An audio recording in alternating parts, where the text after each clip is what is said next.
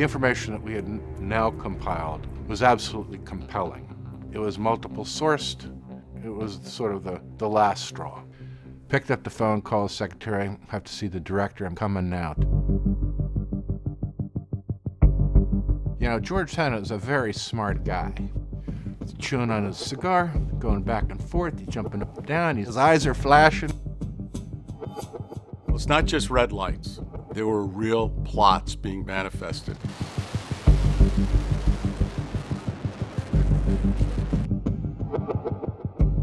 The threat continues to rise. Public pronouncements by people in Al-Qaeda was there would be 8 major celebrations coming. The world was going to be stunned by what would soon happen. We decided the next thing to do was to pick up the white phone, call the White House. We're coming down right now. I said, Connie, I have to come see you. We're coming right now.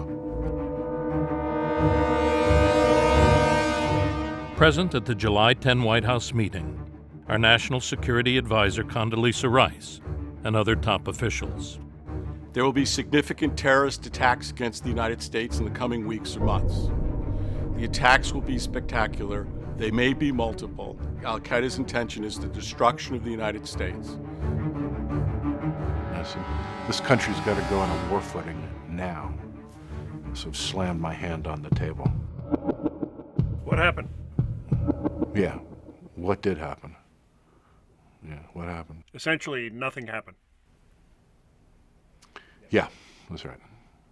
Remarkably, Condoleezza Rice would later write that her memory of the meeting was not very crisp.